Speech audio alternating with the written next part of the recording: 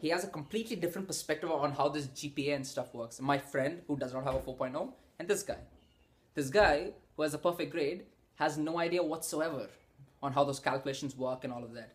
My friend does. Why? Because of where they are. Now, I know this is something that's very simple, and most of you might be thinking, how the hell does your brain even work? How do you even draw these conclusions? Because this is something that's so simple, but it's a perfect illustration of this point. These two people, based on what they do, based on their life experience, for lack of a better term, their perspective on things are so completely different.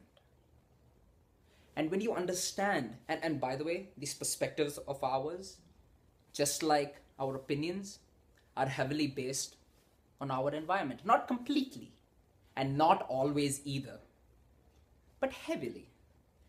It gives us more inclinations, the predispositions in our perspectives have a lot to do with our environment in which we grew up in, and which we are in.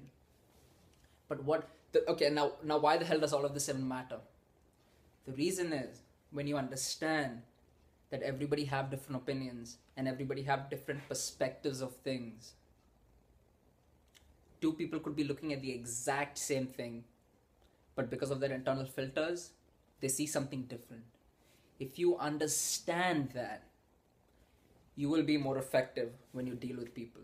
And all of us have to deal with people. Because you understand it's not about right or wrong. It's about different. And when you can appreciate that two people will look at things differently, you can approach situations differently. And I think that will be extremely valuable. Does that make sense? And in case you guys haven't noticed, there's a cat on my shirt. See that? There we go. Look at that. If you watch Big Bang Theory, this guy Sheldon, has this little lullaby that he likes to be sung to him, and that's what's written on this thing, the Soft Kitty Lullaby. And I thought it was a cool shirt. That's why I bought it. So guys, people have different perspectives, and just remember that. Have a great day.